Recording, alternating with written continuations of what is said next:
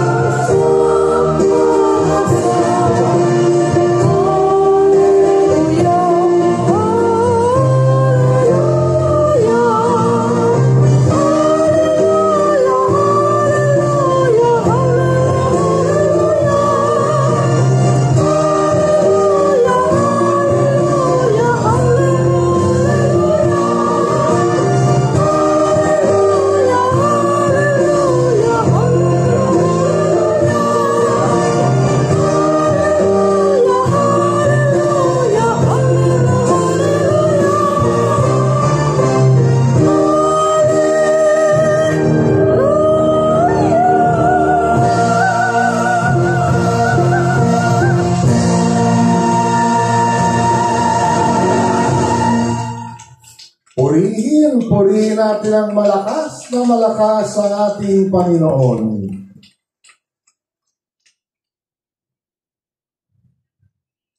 Ang kapayapaan ay sumainyo. Brothers and sisters, our healing message for tonight is taken from the letter of St. Paul to the Romans, chapter 12, verses 1 to 8.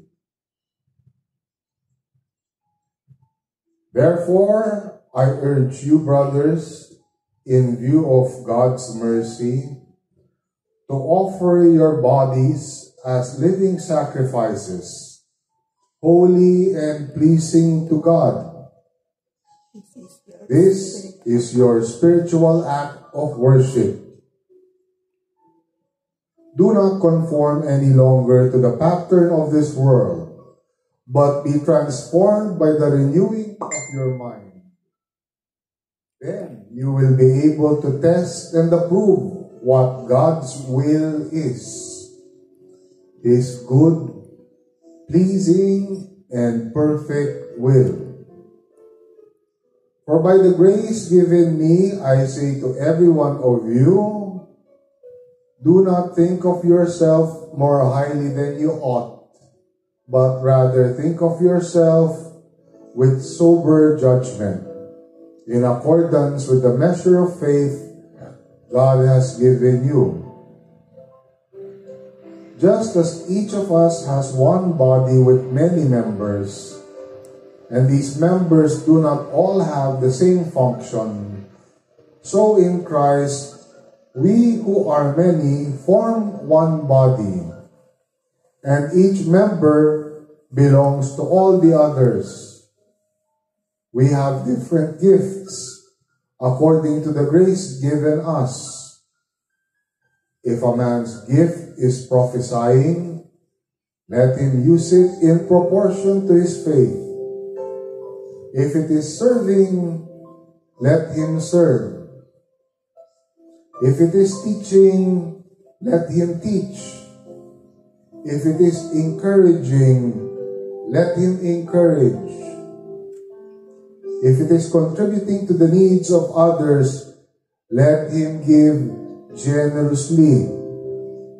If it is leadership, let him govern diligently. If it is showing mercy, let him do it cheerfully. Purihin natin ang Diyos, purihin natin ang ating Panginoon.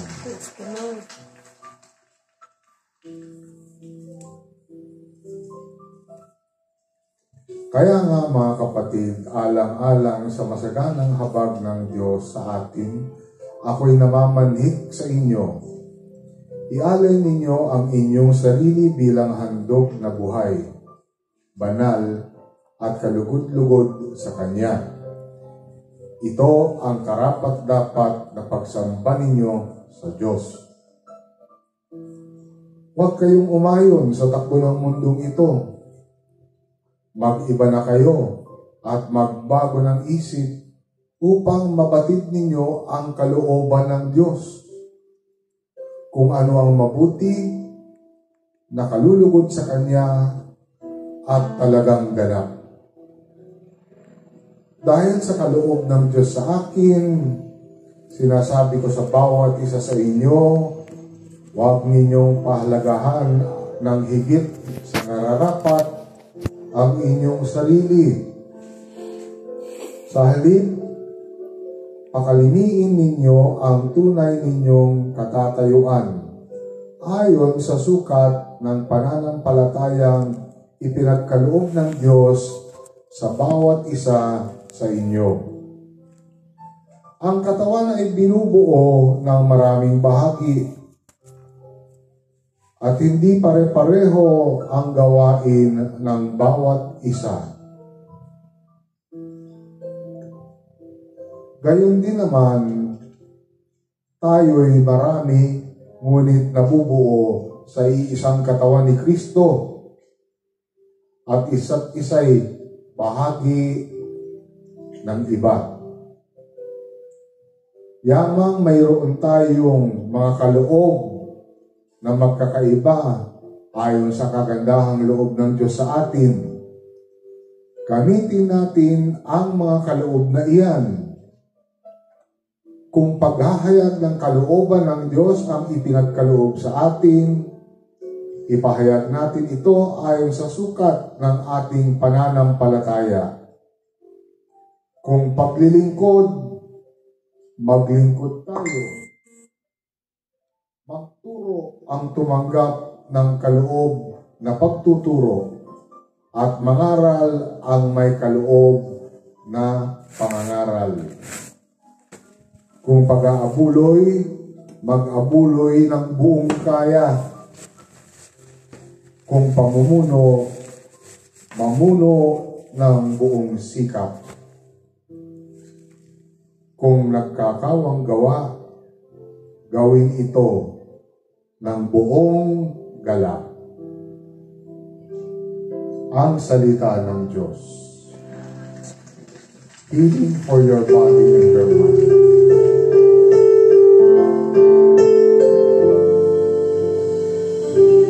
For your mind.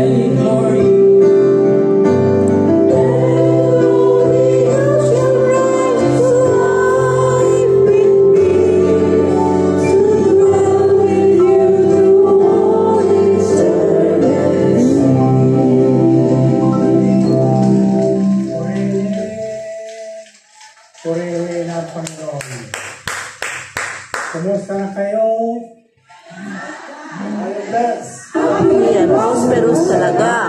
Magaling na, mayaman pa, matalino, matuwid, marangal. Sa pag-ibig, malaya, payapa, kalooban, maginhawa at matagumpay.